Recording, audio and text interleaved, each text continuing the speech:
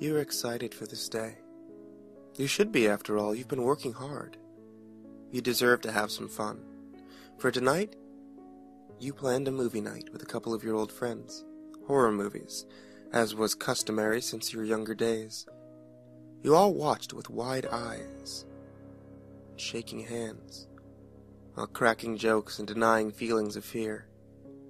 Nobody wants to be the wimp, right? It was around 4 a.m.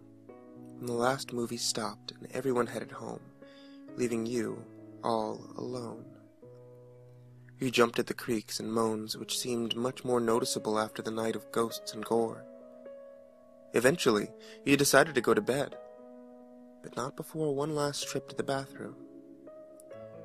The walk seemed long, daunting, as it always does after a night of scares. You kept looking back, checking for something lurking in the shadows. You knew you were acting ridiculous,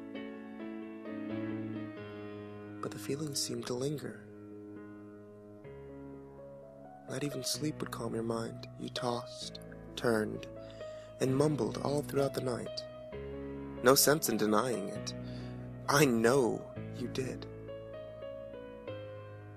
I saw you.